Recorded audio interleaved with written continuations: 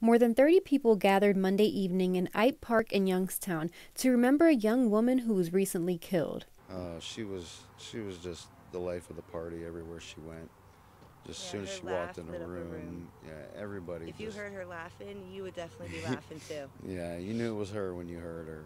Close friends and family honored Ashley Lockhart by lighting lanterns and releasing them into the night sky. Ashley was killed on October 8th after she was shot at an apartment complex in Austintown. Police have arrested the father of Ashley's child as a suspect and say the shooting was the result of a domestic situation. Yeah, we don't want to forget her ever. We want to keep her memory alive and let her story be known. It shouldn't have happened. And if anyone's in that, they should get out. Yes. Don't let it be too late. Ashley's family says she was the mother of a beautiful little girl, a daughter, a friend, a cousin, and much more. Her friends and family say they will miss her deeply and will continue to honor her memory. Reporting in Youngstown, Jennifer Rodriguez, WKBN 27 First News.